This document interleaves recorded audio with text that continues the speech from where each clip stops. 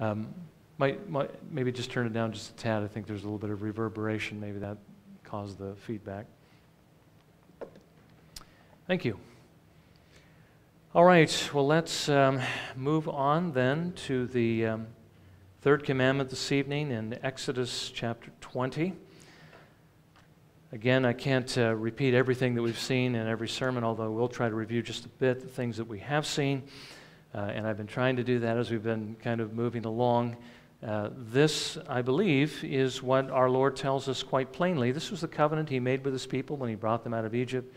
The author to the Hebrews tells us there wasn't anything wrong with the standard. The problem was with the people. They did not continue in my covenant.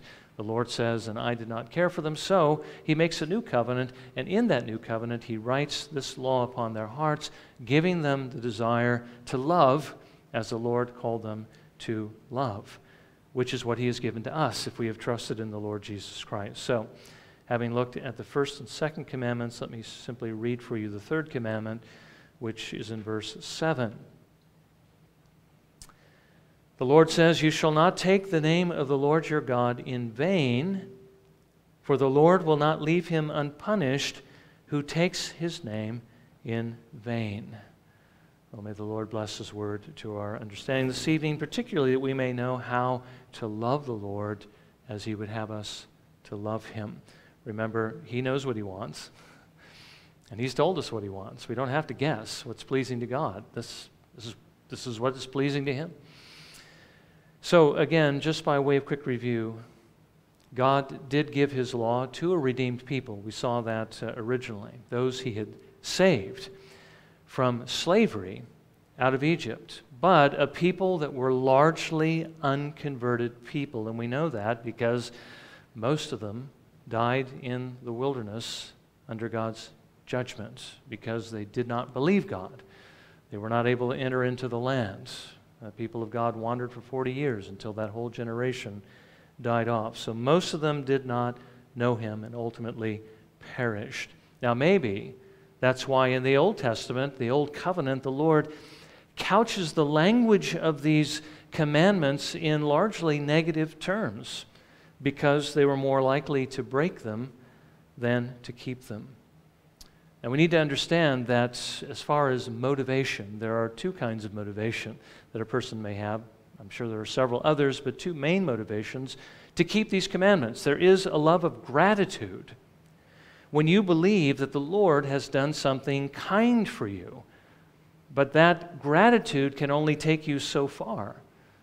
When it wears off, you will return to the way you were. I think Peter refers to it as the sow that's wallowing in the mire, and you clean it off and take it out, but because its nature isn't changed, it eventually returns to wallowing in the mire again. But then there is that love that is created by the Holy Spirit that makes you want to do what the Lord calls you to do because you now love Him. And because you now love the law, you love His standard, you love what is right, and you want to do it.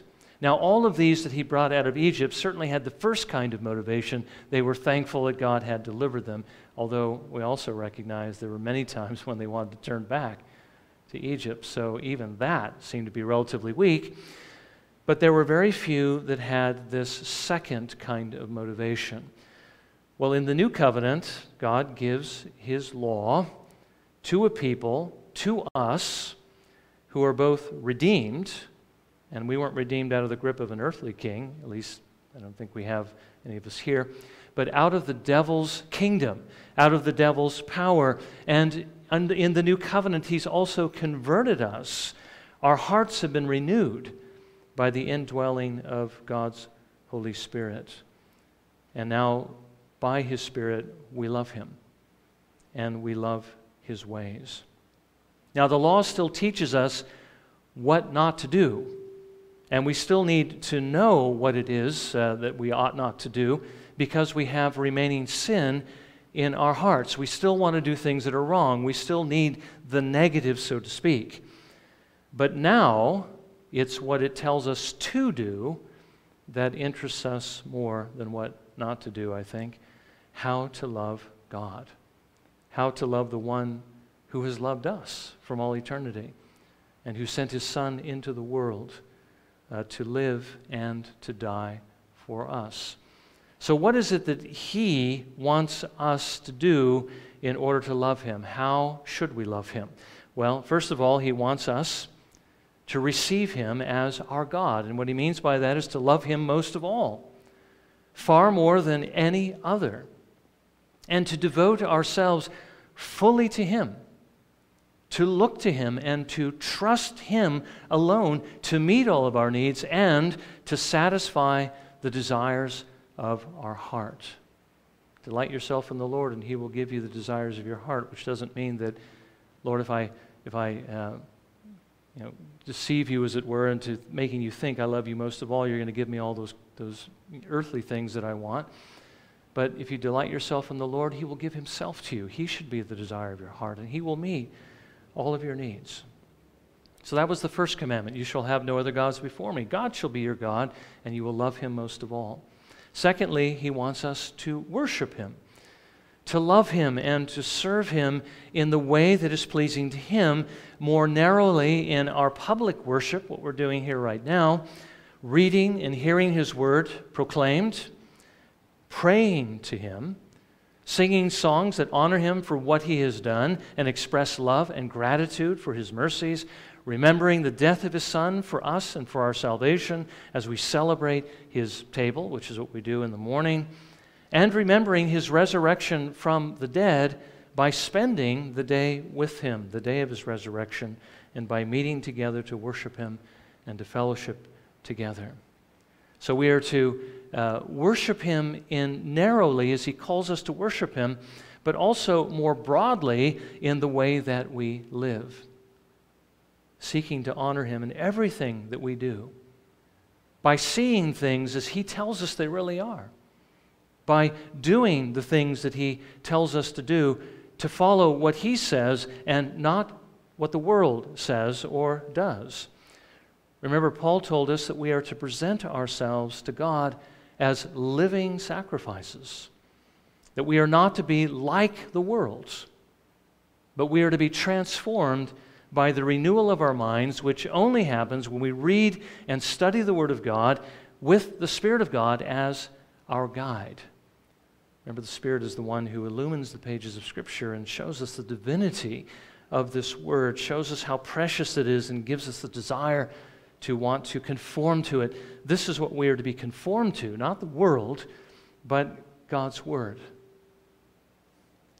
Now, these first two commandments, as I said before, really summarize everything that the Lord wants us to do. Love Him with all your heart. Serve and worship Him with your whole life.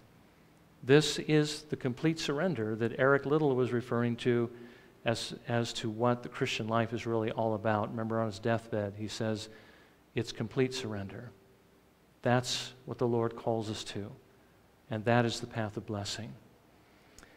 Now, as I've said before, the commandments that follow simply spell out this a bit more fully. So this evening, let's consider the third commandment to learn about how the Lord wants us to love Him further. Now, this commandment tells us at least two things: that we are to use His name reverently, and that we are to keep the promises that we make to Him. Actually, the second one is the primary one. So let's consider, first of all, what the commandment actually calls us to do. What does it mean? And secondly, why the Lord says we should do as He calls us. So first of all, what does this commandment call us to do? God says in verse 7, "You shall not take the name of the Lord your God in vain." Now it's interesting because I think when we read this commandment, we actually tend to think it means more of how we are to use His name to make sure that we don't use it as a swear word, that we don't blaspheme, and that is included. But if we understood how this was literally translated, we might see a bit more clearly what it is that He's really saying here primarily. Literally translated, we could do it this way: you shall not lift up the name of the Lord your God to vanity or to falsehood. That's what it means. What's what vain means: emptiness or falsehood or a lie. And it means what the Lord said in our meditation this evening in Leviticus 19:12. He says, "You shall not swear falsely by my name, so as to profane the name of your God. I am the Lord." Now, to swear to something is to attest to the truth of something or the falsity of it, to take an oath to the fact that something actually did happen or didn't happen, and to do it calling God to bear witness. You know, we all used to have a practice in our courts of swearing in a witness by having them place their hand on the Bible and requiring of them an oath. Do you solemnly swear to tell the truth, the whole truth, and nothing but the truth, so help you God? Now, if you took such an oath, then you bound yourself to tell the truth, and you better tell the truth if you have any fear of God in your heart at all. Otherwise, you're calling God to bear witness to a falsehood or to a lie. And in so doing, you are lifting up His name to a falsehood, and you are breaking this commandment. This commandment requires that when we take an oath, that we are sincere in that oath. When we call God to bear witness to what we're saying, that is the truth, what we're saying. Now, this commandment also requires that we be sincere in the vows that we take. Now, some of us here may never have been called to testify in court in this way, but many of us have taken vows. If you're married, you've actually taken a vow, you've made a vow to love and to cherish your spouse for your entire life, no matter what difficulties you essentially have to face. If you become a member of a church, certainly it's true of this church, you've actually sworn oaths and made vows. I know that sounds rather serious, but that is in fact what we have done by becoming members. You've called God to bear witness to certain affirmations, certain things that you say you believe to be true. First of all, that you believe the Bible to be His Word that shows us the only way of salvation. Secondly, that the triune God is the only true God, and that Jesus is the Son of God who came into this world in our nature. And thirdly, that you have repented of your sins, all of your sins, and you are trusting in Jesus Christ for your salvation alone. Now think about those three things for a minute that you're affirming. You believe the Bible is His Word, the triune God is the only true God, that Jesus is the Son of God who came into this world in our nature. You have repented and you're trusting Him alone. You can't be a believer unless you affirm these things. And so basically when you join, you're basically affirming before the Lord and before witnesses that you believe these things to be true. Now, when you became a member, you also made two vows. The first one is, and this one has to do with the spiritual warfare that we've just been looking at, that you will forsake this world, resist the devil, and put your sinful desires to death, that you may serve your Lord and live the life that He calls you to live. Isn't that what the Lord calls all of us to do as His people? And then secondly, that as a part of this local body, you will faithfully worship and serve the Lord in this body and submit to its leadership and listen to it if it brings correction to you if you should go astray. In other words, if your shepherds, under shepherds of Christ come to you and point out some sin in your life, and by the way, we should all be doing that for one another, you will listen. You will listen to what they have to say. Now again, these things are merely a summary of what it means to be a Christian. This is what it means to believe in Jesus. This is what it means to repent. This is what it means to follow Jesus. It's what all Christians believe and what they do. And when you take these oaths and you make these vows, you're simply saying that you intend to take these things seriously. Now the point is, as in the case of the marriage vows and in the case of the membership vows, if you have made these vows, this is what you need to do. Loving the Lord means devoting yourself to Him, living as He calls you to live, and keeping your promises to Him. And of course, you can't love Him unless you first repented and trusted in the Lord Jesus Christ. And you're never going to do that unless you believe the Bible is His Word, and this is the only way of salvation. So let's pause here just for a moment and ask the question, how are we doing so far? Each of us should really carefully consider before the Lord whether or not we are loving Him as He calls us to love Him, whether or not we're doing what we promised we would do. The Lord wants us to keep those promises. And actually, remember that if we're going to take up the cross of Christ, if we're going to come into the kingdom of God, we come in with certain requirements upon us. These things would be required of us even if we hadn't taken this particular oath. But having taken that oath, or that vow, I should say, we should take it even more seriously. We have bound ourselves to follow the Lord, which is what all of us as Christians want to do.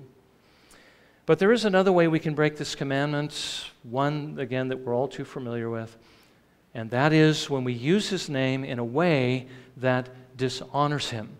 When we lift up His name and treat it as something less than worthless, something that is really profane. We profane the name of the Lord. And by the way, we do need to remember that when we're dealing with the names of the Lord, we're not just talking about a name that is somehow separate or abstract from God Himself. It's kind of like if I took your name, or if you took my name and you used it in a certain way, that name represents me. And when you treat my name that way, you're treating me that way. And the same thing is true with God's name. When you use His name and you treat it a certain way, you are treating Him that way. Now, how can we do that, or how is it that it can be done? Well, it happens when we drag God, as it were, down by using His name as a common swear word. Or when we hear other people use His name irreverently as a swear word, or blaspheme Him, or use, again, as terms of expression or surprise or whatever, and we are not offended by the fact that they have just done that to our Lord. We should be offended when we hear His name misused. Now again, think about this for a moment. When you love somebody, you want them to be treated well, don't you?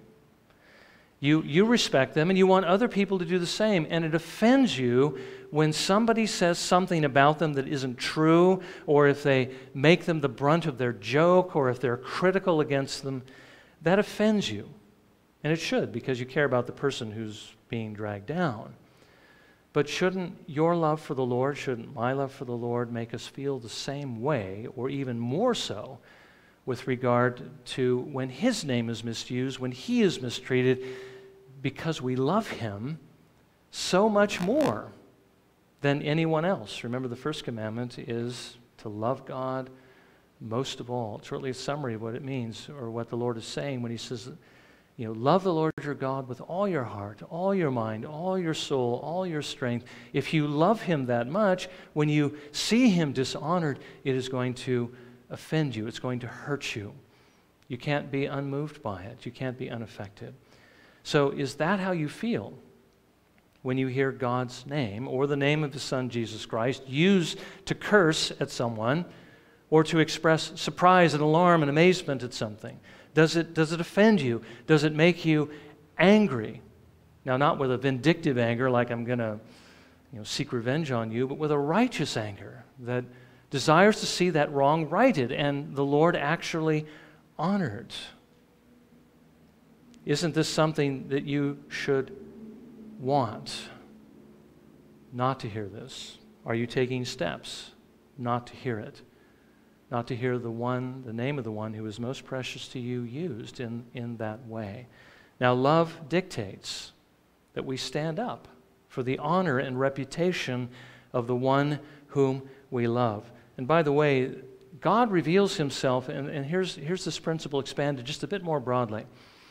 God reveals Himself by more than just names. He reveals Himself in many other ways. Whatever the Lord, or however the Lord reveals Himself, this commandment tells us that we need also to respect and honor Him in that as well. So we should be offended under other circumstances, such as when people attack His creation, by saying that it's just a random event that accidentally happened in the course of time and matter, attributing all this design to evolution. That should be offensive to us.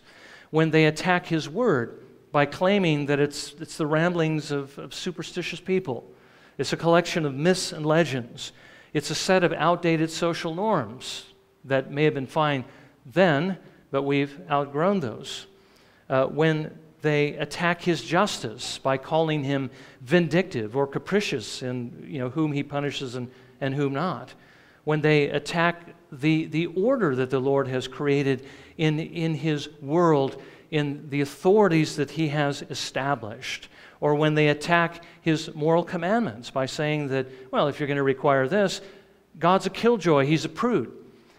We should be offended when we hear those things because God deserves to be treated better than that. When we attack anything that is connected to him, we are attacking God. And when people attack those things, they're attacking him. And love dictates that we should be offended and that we should take action. So again, let's think about this. Do you love God? Do you love his name? Do you love his truth? Do you love his works? Do you love his ways? This is what this commandment calls you to do. And if you know him, you know that he is worthy to be treated with the greatest love and respect. Certainly, if you have the Spirit of God in your heart, that is what you want to do. And you know that this is right. You know this is good, even if you didn't have it spelled out in Scripture.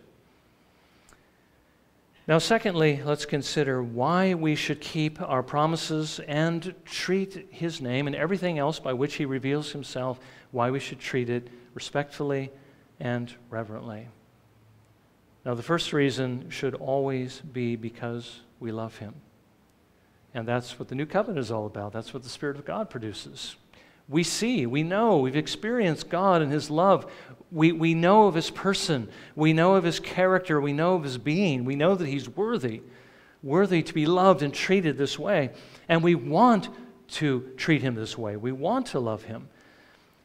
I mean, what he has done for us moves us to love him. His Spirit compels us to love him, but particularly his character, because the Spirit of God gives to us that understanding, that view, that sight of the beauty and the holiness of God that should compel us, draw our hearts out to him. But the second is there as well, and it's incorporated in this commandment, and that is fear. Fear of what God says he'll do to those who dishonor him in this way. Now, Solomon told us, and it's still a part of New Covenant experience, in Proverbs 9:10, the fear of the Lord is the beginning of wisdom. Fear should always be a part of our Christian experience. Now, as I've said, he has incorporated an element of this in this commandment, something that should make us fear.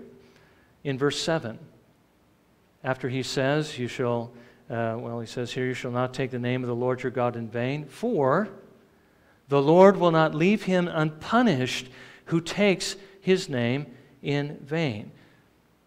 Now, we do need to understand, I do believe that means something different for the unbeliever versus the believer. Now, he certainly means that he's going to hold everyone accountable, not only for what they do, but also for what they say, although speaking is certainly an action, so maybe there's really no distinction there. The Lord actually tells us that on the day of judgment, that he is going to hold everyone accountable, not just for their actions, but for their words. Matthew 12:36-37. But I tell you that every careless word that people speak, they shall give an accounting for it in the day of judgment. For by your words you will be justified, and by your words you will be condemned. By the way, I do believe, because sometimes this can make us a bit concerned, does that mean that all the things that I said that I should have said in the past, God's going to bring them up on the day of judgment? Well, I do believe that if we've trusted Jesus, that he has cleansed us and washed us and will present us blameless before him on that day. So I believe this is referring to people who have not repented. But I want you to notice that Jesus says our words are what are going to justify us. Our words will condemn us. And Jesus explained what he meant in the verses that came immediately before these in verses 34 and 35. And notice again the context. You brood of vipers. Obviously, he's not speaking to his people. He's speaking to, well, at least not his new covenant people. How can you, being evil, speak what is good?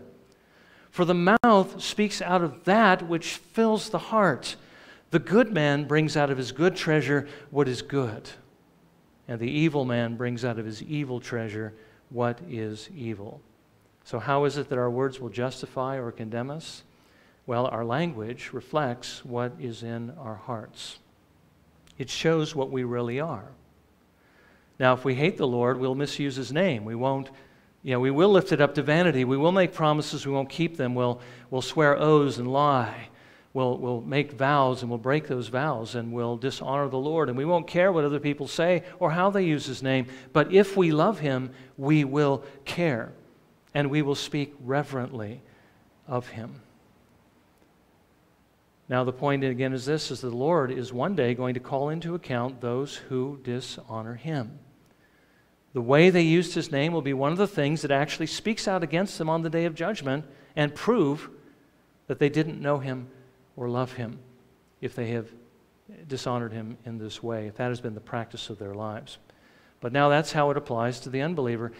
What about those of us who actually love him? Should we also be afraid of this as well? Well, we do need to be afraid, but as I said before, not for the same reason that those who are outside of Christ should be afraid. Now, we should be afraid at one level, because if this is the pattern of our lives, if we, again, break our vows, lie when we're saying that we're telling the truth, use his name in a way that dishonors him, we can prove in the end that we really don't know him at all. So that should make us to be afraid of that, and that has to do with assurance. But we should also be afraid of what the Lord will do to us even if we do love him, but have fallen into this particular sin. Now, this is a good kind of fear. It's the kind of fear that a child has of his parents, a respect of what this one who is in authority over me and who loves me and who is committed to my walking in the right path, what they will do to me. The Lord will not destroy us. He loves us too much to do this. Jesus already died. He already took God's wrath upon himself for the sins that we have committed. That debt has already been discharged. He won't destroy us. He won't condemn us, but he will discipline us. If he doesn't spank us in some way, we don't actually even belong to him. But if we do belong to him, he will discipline us.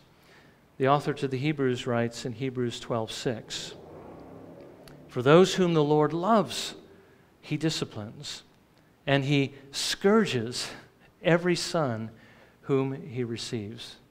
I think that idea of scourging, that's a pretty severe word. But the Lord will do what is necessary.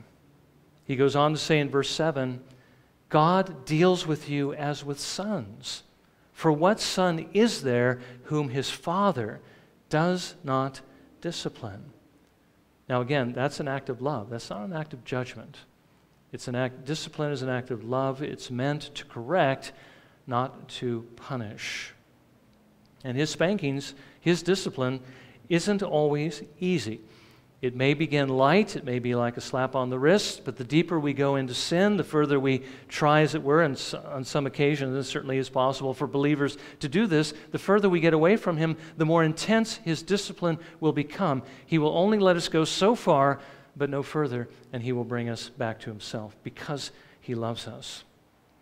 God, he loves us so much that he will do whatever has to be done to break us away from our sins, so that that sin will not destroy us. Now again, you who are parents know, either from past experience or present experience, sometimes you have to go to great lengths to get your children to give up the things that could ruin them. They don't understand that. They want it, they think it's fine, I want it, that's all I need, I'm just going to do it, but you realize that behavior is not going to help them, and so you do what is necessary to get them to stop. And you who aren't parents yet will one day learn that you have to do this if you love your children. Well, God loves you if you are his child. if you belong to Him, and He will do what is necessary also to keep you on the path. And that is a good thing. Without that discipline, we would go astray and we would perish. The Lord will bring us back. Now, there is, of course, an alternative to having to undergo this discipline. And the alternative is this: don't go off the path. Love Him and honor Him. Devote yourself to Him. Live as He calls you to live. Speak the truth. Don't bear witness to a lie. Don't confirm a lie. Don't swear an oath to a lie. When you make a vow, keep your vow to the Lord. When you use His name, use it reverently. And if you do this, not only will you not see the fatherly displeasure, but you will see His fatherly pleasure. You'll see His face of blessing rather than His hand of discipline. So may the Lord help us to simply listen to the law of God and yield to the Spirit as He encourages us, as He motivates us, as He moves us to go that direction. That's what it means to walk in the Spirit or yield to the Spirit. The Spirit of God wants us to go the right way, and this is the right way. This is the way. Walk in it. So yield to it and resist going off the path. Stay on the path, and you will experience the Lord's blessing. But again, thankfully, if we do get off, He's still there. And He'll still make sure that we get back on, and we should be thankful for that. Well, let's bow in a moment of prayer, and let's thank the Lord that He loves us enough to show us the right way and to make sure that we stay on that right path.